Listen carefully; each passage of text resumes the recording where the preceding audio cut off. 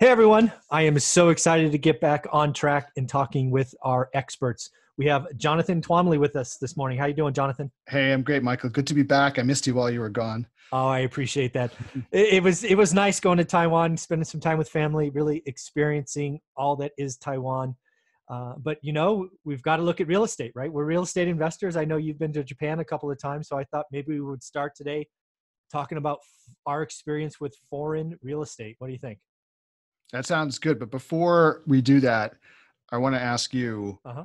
what was the best thing that you ate in Taiwan? The best thing, I actually several different times we had these it's called hot pot. I don't know if Japan has them. It's hot pot. Basically, it's a boiling water that's flavored, sometimes spicy, sometimes miso. Yeah. So it's flavored water. And then when that boils, you put in. Usually it's seafood, right? It's an island. Uh, Taiwan is. So we had several times hot pot with lobster in it, oh, which was beyond expectations. And then we had shrimp and mussels and clams. It was seafood off the charts. So yeah, it was pretty cool. Thanks for asking. yeah. They do have something similar in Japan, which is called nabe, and basically it's the same thing. It's kind of like you get some boiling water and you season it, and then you just put in Yeah. whatever you want, and you boil it some more, and it's pretty good. Yeah. So vegetables and meat and stuff. It's good. Oh yeah, there Yeah. were vegetables there, but I didn't eat any of them. I was eating that seafood, man. It was pretty cool. Oh, too All funny, right. too funny. So, So go ahead. yeah, let's talk about real estate in Asia from what we know about it. Yeah. Just because I think it's interesting to give people a different perspective on real estate. 'Cause if they just have the U.S. context, Mhm. it's surprising sometimes to learn about the differences in other countries. So Mhm. I'm really curious to hear about what you saw in Taiwan, Mhm. real Yeah. estate wise, and I Yeah. can talk about what I know from Japan. That'd be awesome. I'd love to hear that. So, as real estate investors, been doing it a couple of decades. One of the things I always do when I go to a foreign market is I want to check it out, right? Because you don't know what you don't know. So my takeaways from really kind of 3 days actually physically looking at properties. First, a couple of things that jumped out at me. First off, it's very vertical, right? Taiwan's an island with millions of people, so they've gone vertical, much like Manhattan, right? Hmm. So they are selling what I in California I'd call apartments. They call flats, right, in Taiwan, and they are beyond expensive. For example, one of the units we looked at was right around. I tried to do the conversion from meters to feet, right around 900 square feet, 2 bedrooms, a living room, and a small kitchen, and it was going for like 1.4 to 1.5 million dollars. So very expensive. A couple of takeaways from Taiwan: the market is it's very owner occupant driven. The goal of the Taiwanese people, at least the circle that I was around, is to own real estate.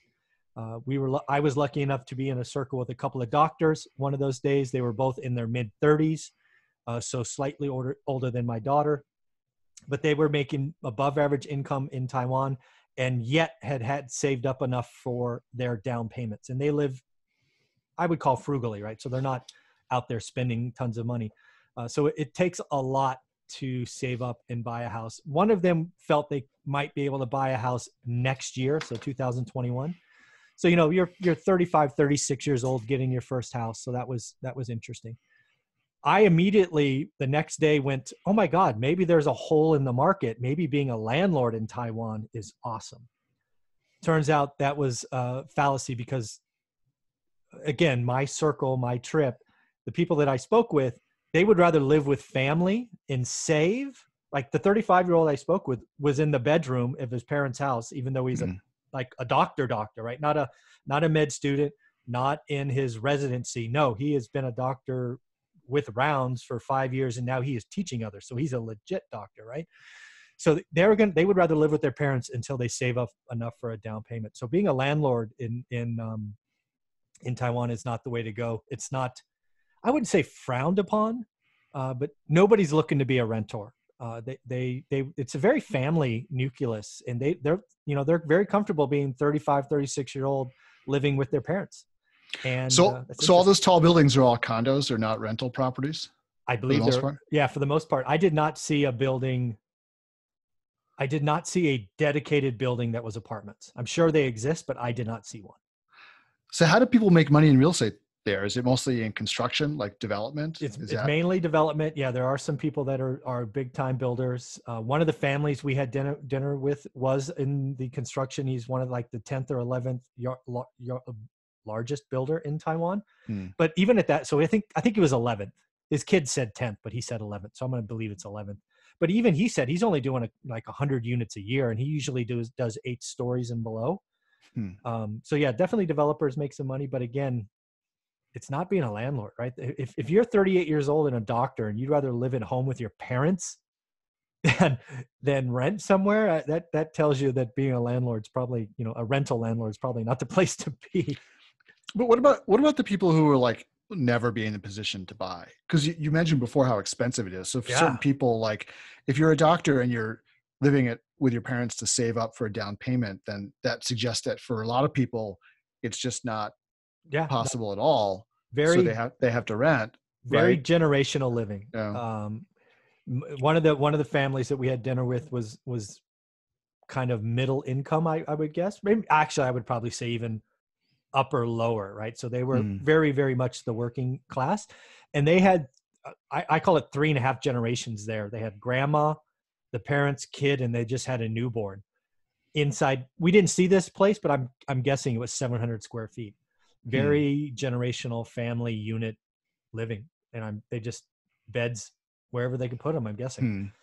Hmm. That's been my experience. Now, I was there for 14 days, very kind of my family oriented, skewed, but yeah, it was far more family oriented and I'd been there half a dozen times. So I guess my eyes were just open differently now, not being there for work or, Hmm. kind of the in and out tour. So pretty interesting.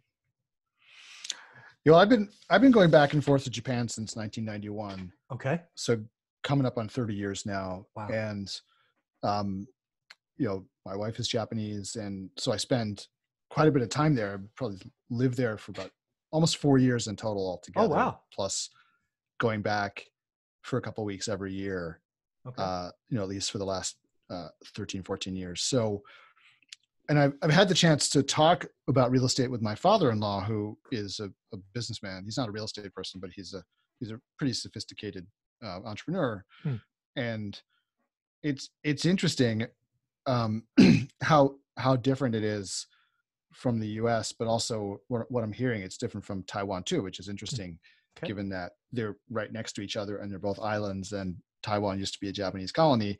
Mm-hmm. So it is kind of interesting. Like Japan, for instance, is very nuclear family, like the U.S., right? People don't live in multi-generation households except for out in the countryside, where that still kind of persists, and people have these, for Japan anyway, pretty big houses where sometimes they'll live in a multi-generation household, and oftentimes the house is attached to their business, right? That's something Oh, that you see yeah. even in Tokyo. Actually, a lot of, if you get away from like the major centers that are all high-rise towers, Mm-hmm. usually any shopping street will have a shop on the first floor and the house above it, and the shop owner lives above their house. They usually own it. So homeownership is also a big thing in Japan. But there's a very healthy rental market. I mean, when I lived there, I lived in a rental property that Huh. was probably, like there were probably 25 or 30 units in that property. And like one interesting thing about Japan is that they have no zoning restrictions there. Oh. So, the multifamily property that I lived in was, in front of us was all single family homes. In the back of us was a giant, like 15-story apartment block. Next on one side, there was like a little like lumber business, and it's just sort of all mixed in together. Oh. So I think the only places that you would get like really exclusively single family homes and stuff would tend to be in your really wealthy areas. Sure.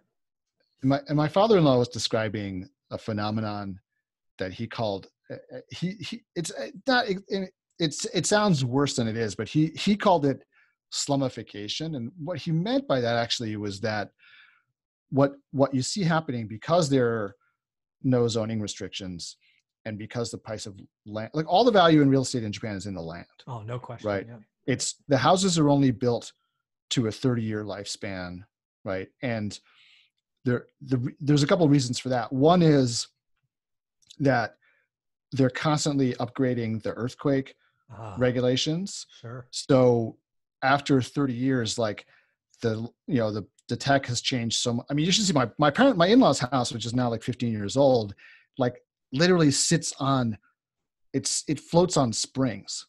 Wow. The whole house is floating basically.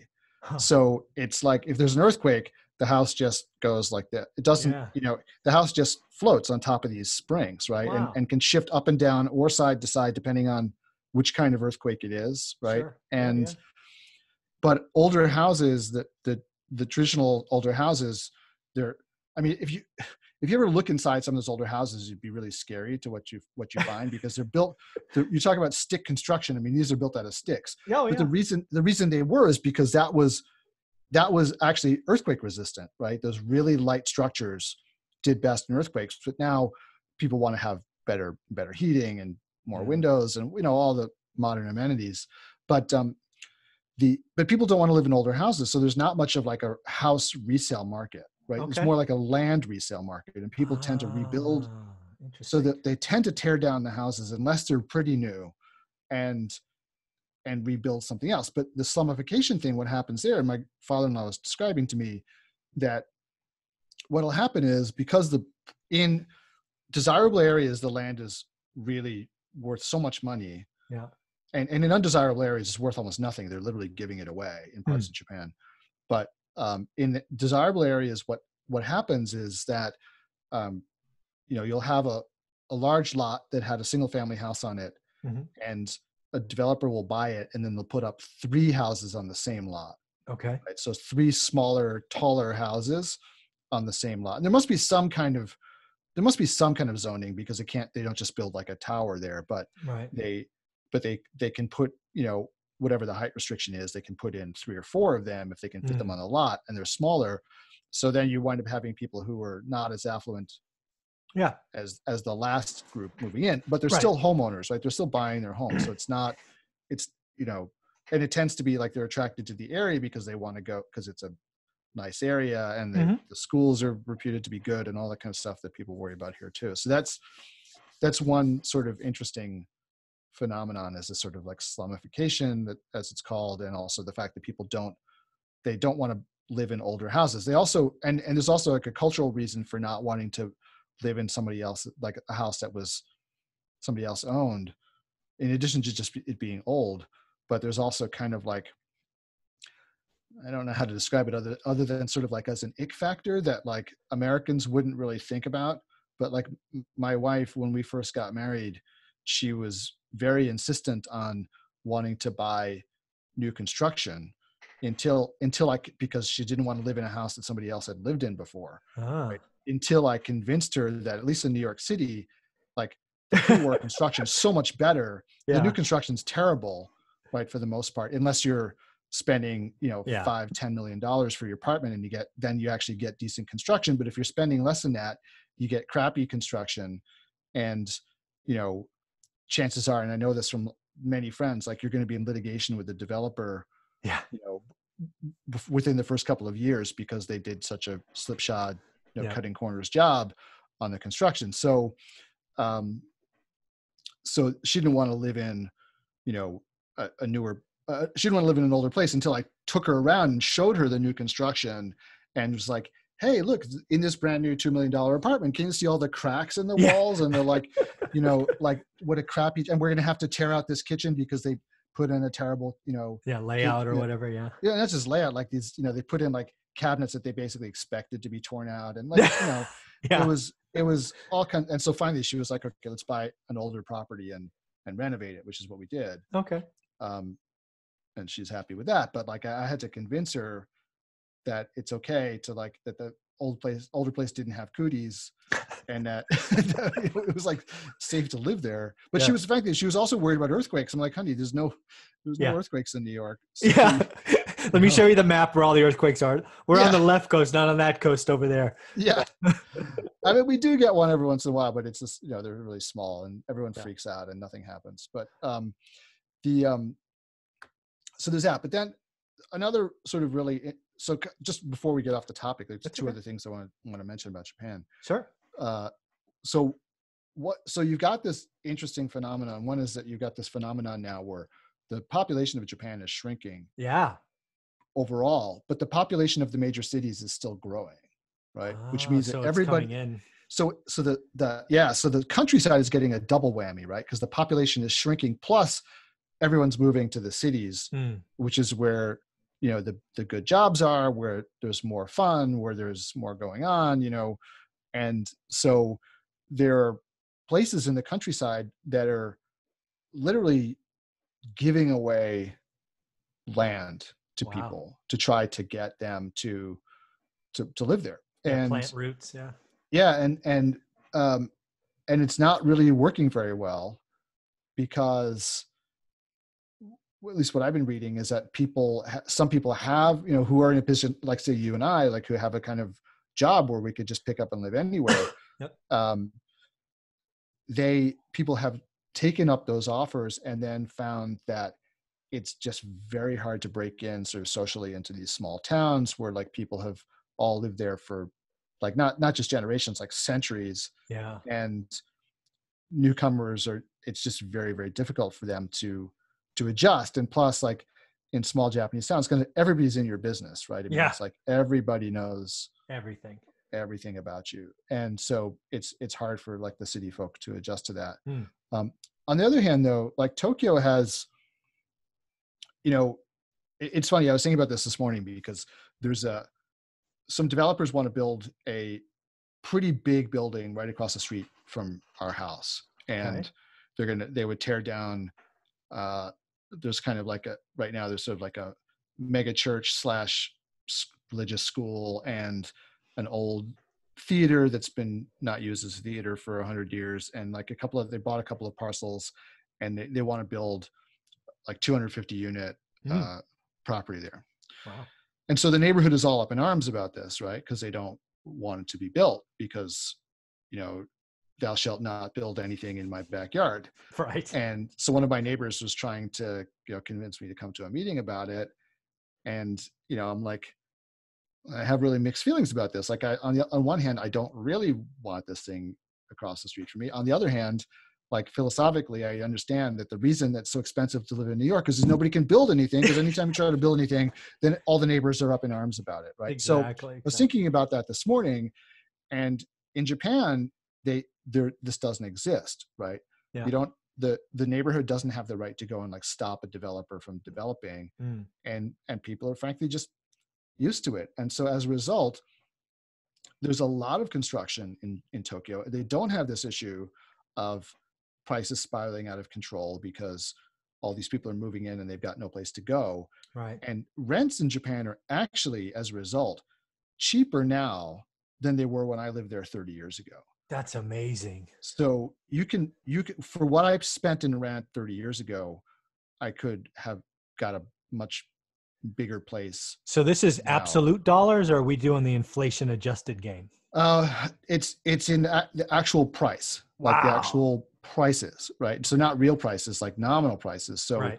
I mean, they've had very little inflation in Japan over the last 30 years, but still it adds up to something, right? I mean, and so they've had, and there's stuff probably where the inflation is like in the newer properties, but they're bigger and nicer and better than what you used to be able to get. Yeah. And the and nobody is like, crybaby, like acting like a crybaby when a new tower goes up, and they're like huge towers, right? When I lived in Japan, there were no tall apartment tower. There were some, but they weren't, it didn't have like 30, 40 story towers, right? Which you have now. And at the time, people said, oh, it's because we're afraid of earthquakes and stuff. But the construction standards, they have very, very, for sure. Like, unlike, say, California, where they have like super strict, construction standards for earthquakes, but also it's still impossible to build anything. Like in Japan, it's the thing they focus on is the safety, Yeah. right? And but the rest of it is like build what you want, right? No, So yeah, I agree. It's so the it's interesting. Both New York and the Bay Area, San Francisco specifically, suffer from not in my backyard. yeah, and it's and the same people who complain about uh, it's so expensive are the first people who rush out and say, "Don't build anything near me," Yeah. right? And it just it doesn't make any sense. And I think there's just a disconnect. I don't think a lot of people really are thinking about the connection between like don't build anything anywhere near me and oh my god, like the rent is too damn high, Yeah. right? And the rent is, it always seems like the rent is too damn high is like, oh well, then let's make the landlords lower the rent Yeah. or cap the rent somehow. And that's it's just that's treating the symptom. It's not treating the disease, right? Well, It doesn't. it's treating the symptom in a horrible way.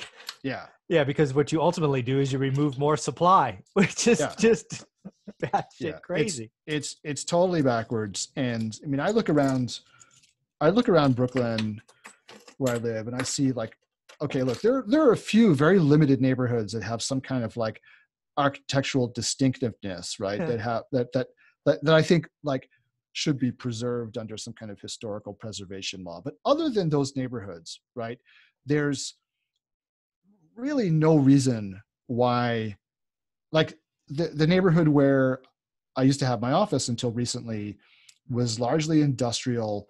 All the housing there was built.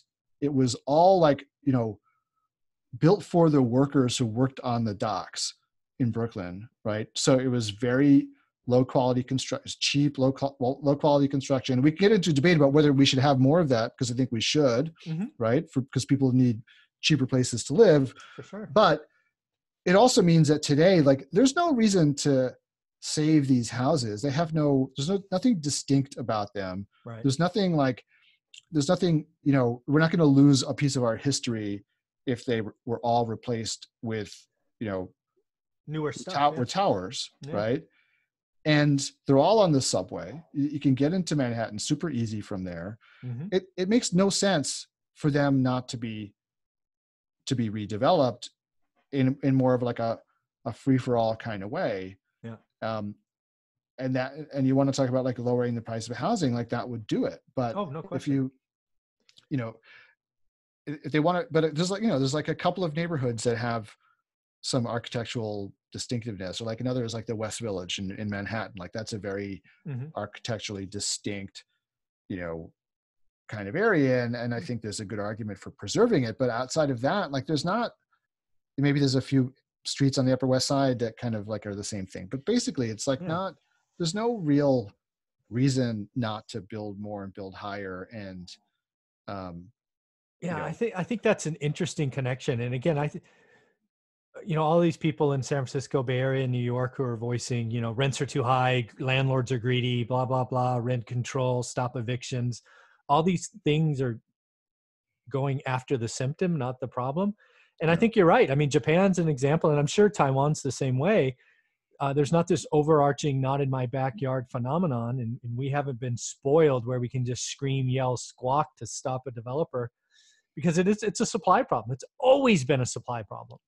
Yeah. And it's pretty telling to think about Japan in that way, that rents are lower 30 years later. I mean, if anybody needs to hear about what, not in my backyard is causing, just think about that. Japan's rent is cheaper 30 years later. That's all you need to know. and listen, the other thing, the other part of this is part of the reason, I think part of what's behind the not in my backyard phenomenon is that people also know that like the infrastructure won't get built to support the additional population. Yeah. Because people are like, oh, well, you can't tax me to pay for that. Right. So it's the kind of like, we want it all, but we don't want to pay for anything. Yeah. Whereas in Japan, I mean, obviously they have huge deficits, but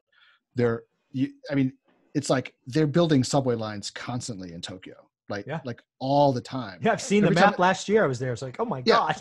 Every time I go back, there's a brand new subway line somewhere. And it's,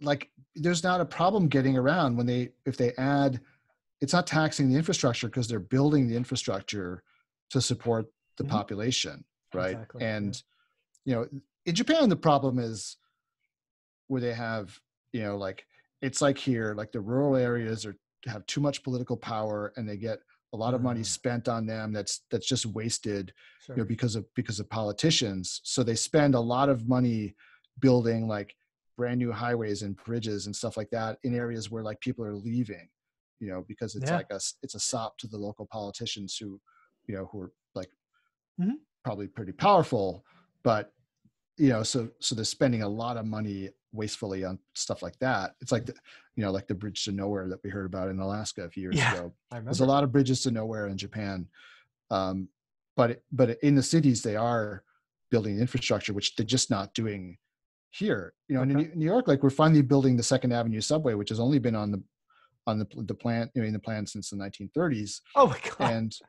it's finally going to be finished, I think, next year or the year after that. They opened a piece of it recently, but it took, because like nobody wants to pay taxes for anything, and you get what you pay for, right? I mean, you get what so. Yeah.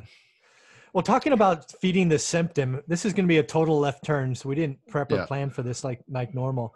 But did you see that Seattle just passed a law preventing evictions during the winter? Did you see that? I did, because my Facebook group totally blew up this morning over this. And with people like calling each other names and all sorts of stuff. And I shuddered I haven't looked at it for a couple of hours, so I shudder to think what I'm going to find when I go back. I already had to kick somebody out because he was being really uncivil, which I don't allow in my group. But awesome. But people were getting very upset about this issue. And again, it's sort of like it's the problem is that they're not building enough to satisfy, to accommodate the population of the city. And they're saying, well,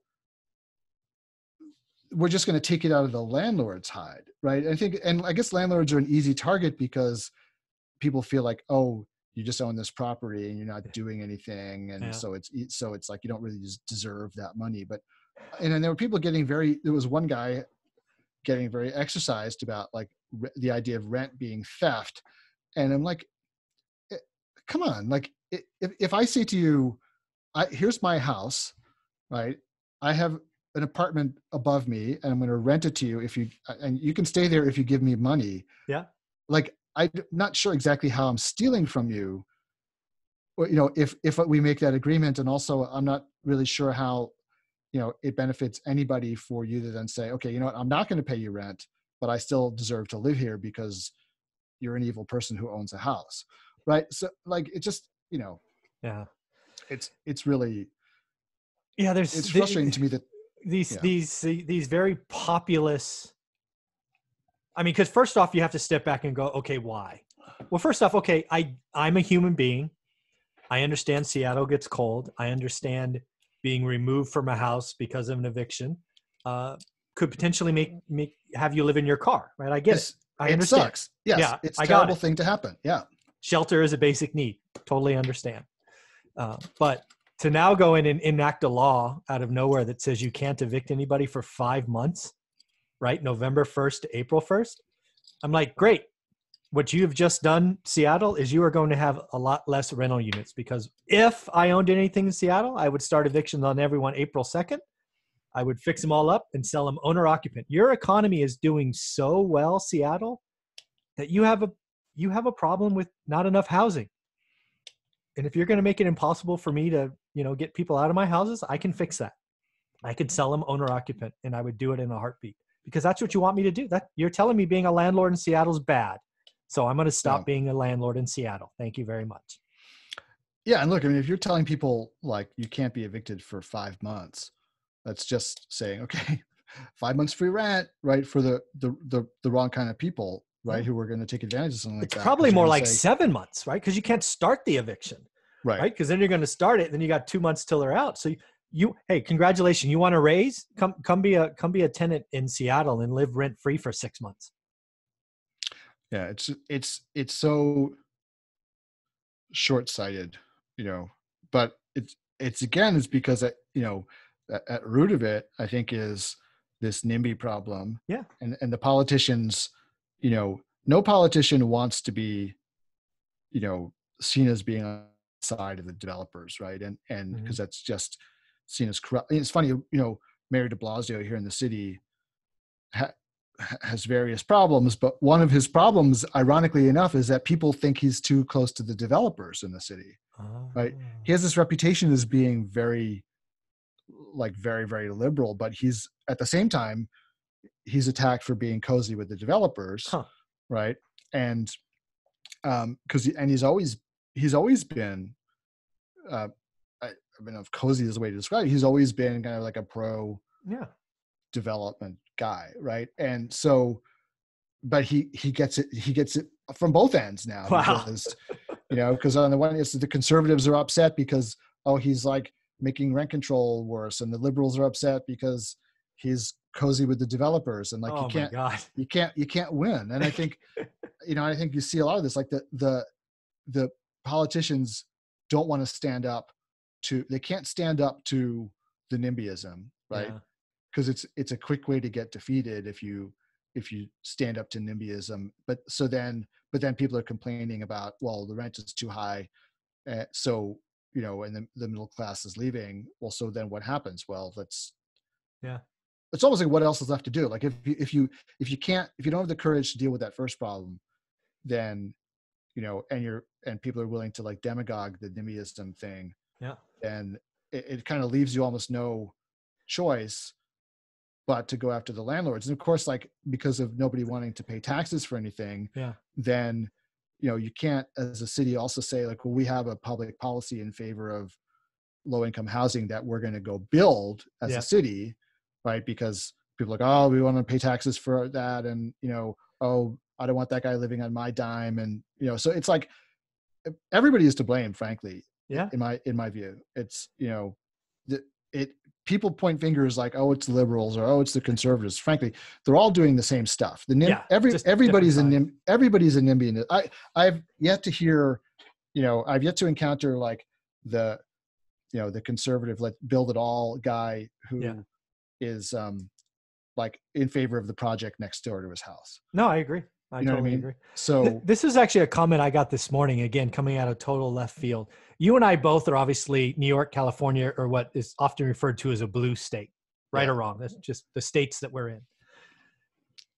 Somebody said on a comment to my video, like 10 minutes before I started this, was, should I invest in a red state instead of a blue state? I'm like, I never thought of it that way. And I don't know if you've thought of it that way, because again, I didn't prep you for that. Any first blushes at red state versus blue state as a landlord? Well, yeah, I mean, I think there's some definitely obvious advantages to investing in the red states, and I do. I mean, I have invested only in South Carolina, Oh, there you go. and part of it is, the main reason was because it's just cheaper and easier to make money than in New York. Sure. But another issue really is like just that as a landlord, you get as a landlord of larger properties, right? Mhm. If it's an owner occupied property, it's different. Sure. But if you as a commercial landlord, it is much easier in a place like South Carolina, where the basic law is like, you don't get to live there unless you pay your rent. Right. Whereas in New York, it's possible to game the system, very, very badly.